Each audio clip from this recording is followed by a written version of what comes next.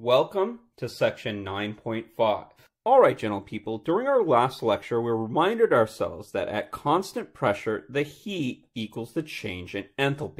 And remember, if I have a reaction, energy is released or gained by the system because bonds are breaking and bonds are forming.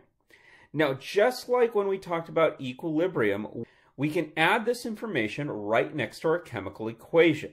So in this case, what I'm going to do is I'm going to go ahead and take N2, combine it with oxygen to make 2NO. Now I'm going to give an additional piece of information. If I conduct this reaction, I will get a delta H that's positive 180 kilojoules. Now if I wanted to figure out if energy is on the reactant or product side, what I can note is that this is positive. And so positive means I have an endothermic reaction. So that means that the system is gaining energy. So if the system is gaining energy or an endothermic reaction, heat or energy is going to be on the reactant side.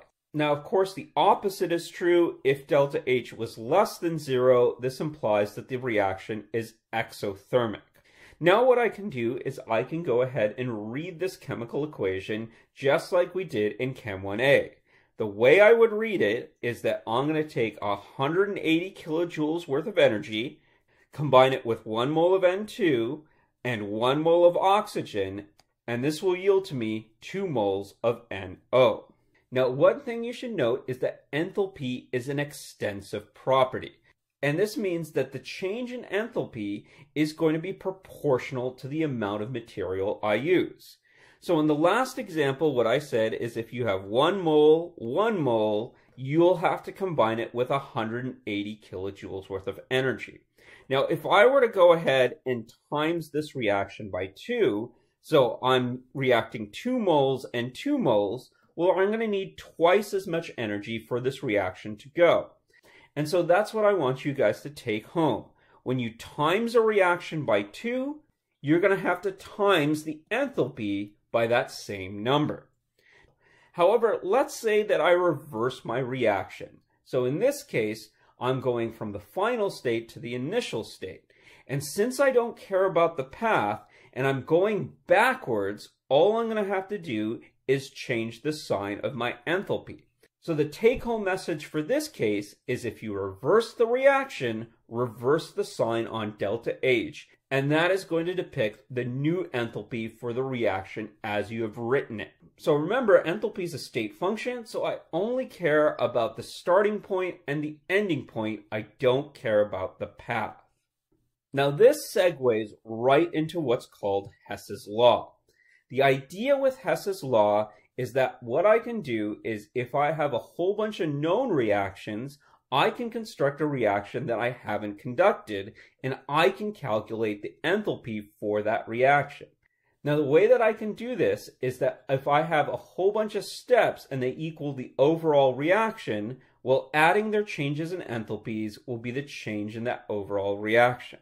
So let me give you guys an example. Say I start out with carbon and oxygen, and I want to make CO2 gas. So what I'm interested in is the enthalpy from going from carbon and oxygen to CO2 gas. But let's say I didn't run that reaction. But let's say I have other reactions that I did do. Now, one of those reactions can be this one. I can take carbon and add half an oxygen and get carbon monoxide. And let's say that costs us a certain enthalpy, negative 110 kilojoules. So this gets me part way to my overall reaction. Now what I can do is I can take CO and add another half oxygen. Now if I do this, this gets me all the way to where I want to go. So if I add these two processes together, well, they should equal the larger process going from the start all the way to the end. Now, if I want to focus just on the chemical equations, what you guys will see is I can do a little bit of canceling out. So what I'm going to do is I'm going to take my first reaction and my second reaction, and I'm going to add them together. Now, I'm going to cancel things that appear on both sides. So I have CO here CO right here, so I can cancel out these carbon monoxides. Now what this leaves me is one carbon. Now half an oxygen plus half an oxygen gets me one whole oxygen, and then finally CO2 at the end. Now I've got my overall reaction, and to get the change in enthalpy, I simply have to add these two enthalpies up together, and then I get that change in enthalpy for that overall reaction. So hopefully you guys can see what Hess's law is all about. The basic idea is I don't care about the path I took from getting from A to B. As long as the steps add up to the overall reaction, I can add those steps up to get the change in enthalpy. With that said, let's go ahead and practice. What I want you guys to do is calculate the delta H for this reaction. I want you guys to use these reactions to get that delta H. Alright, gentle people, this is going to be reminiscent on how we started manipulating stuff with equilibrium constants. So I'm going to follow kind of the same pattern. So what I'm going to do is I'm going to start out with my reactants, and I'm going to try to find a reaction that has one of my reactants. So my first reactant here is NO gas. And I see that NO gas is in my first reaction. Now the NO gas is on my reactant side, so I'm going to write that reaction as is. NO plus O3 gets me NO2 plus O2. So I did nothing to this reaction, so I'm going to go ahead and leave delta H as it is. So negative 198.9.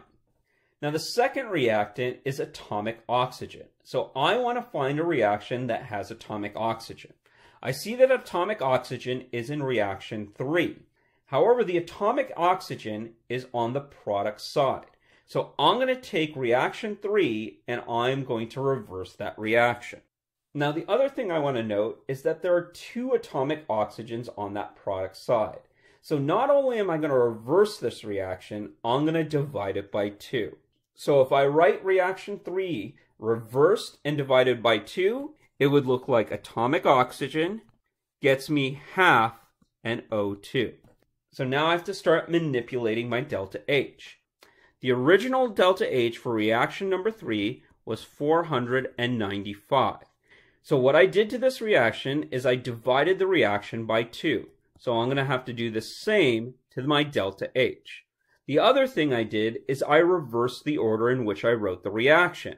So I'm going to have to times this by negative 1. Now the last thing you guys will notice is that I have this extra ozone in my reaction. It doesn't appear on the reactant side, and I don't see it being canceled right now. So I have to get rid of that ozone. So what I'm going to do is I'm going to go ahead and invoke reaction number 2. Reaction number 2 contains ozone. However, the ozone that I want to get rid of is on my reactant side. Now for reaction 2 to help me, I have to put ozone on the product side. So what I'm going to do is I'm going to write that reaction, but I'm going to reverse that reaction. So this is going to be 3/2 O2, and it's going to go to ozone. And again, I have to deal with my delta H. Now the original delta H was negative 142.3, and since I reversed it, I have to times this by negative 1. So let's go ahead and cancel things that appear on both sides. So my ozone, I specifically added reaction 2 to make sure I canceled this out. And what you guys will notice is that 1 oxygen plus half an oxygen equals 3/2 an oxygen. So these O2s cancel each other out. So now what I can do is I can go ahead and write down anything that wasn't canceled out, which gives me the original equation that I was after. Now if I go ahead and do the math, where I add all these delta H's together with all the manipulations involved, what I get is negative 304.1 kilojoules. Gentle people, I hope that made sense, and remember to stay safe, Chem 1B.